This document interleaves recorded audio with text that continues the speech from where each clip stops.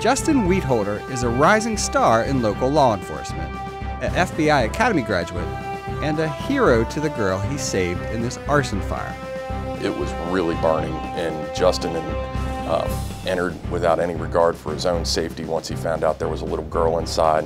It actually took him 2 attempts before he found the girl on the couch and got her outside and saved her life. Justin is also a graduate of Kenton County's Scott High School.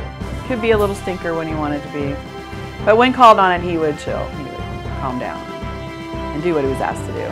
We took a trip to Germany in 2002. We had a great time, got to experience Europe and see all the neat things. No matter what I decided to do, they would be there to support me and push me to better myself. For his service and bravery, Justin Wietholter is this year's Team Kenton Foundation Outstanding Graduate Award winner.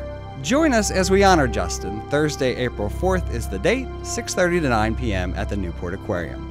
It's a fun, casual, social night. Plus, exhibits will be open for guests to explore on their own.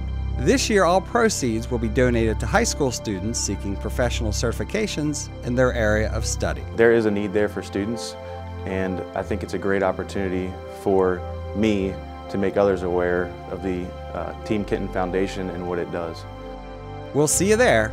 To save your spot, visit teamkentonfoundation.org.